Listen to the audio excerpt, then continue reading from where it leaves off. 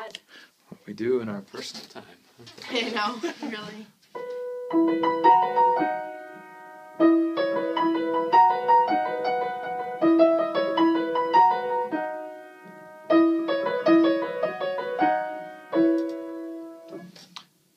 Left hand is just right there, whatever. 3, 2, 4. The right hand is the weird part. It's just like going like this a lot. But if you get this fingering, these couple of little positions, you'll be good.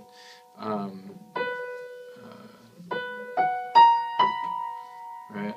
Not with your middle finger, just... It's not a very easy thing to do.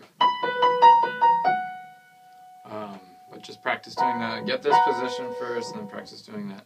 And you're going to move positions down just here. So it's going to go back and forth between those two positions.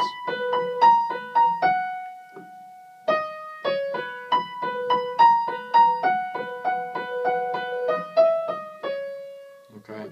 And at that point, this one that goes over and over again, I just kept with it there because you're already there. But if you wanted to bring it over to like your fourth finger or fifth finger, because it might be kind of a stretch doing that, but if you, up to you.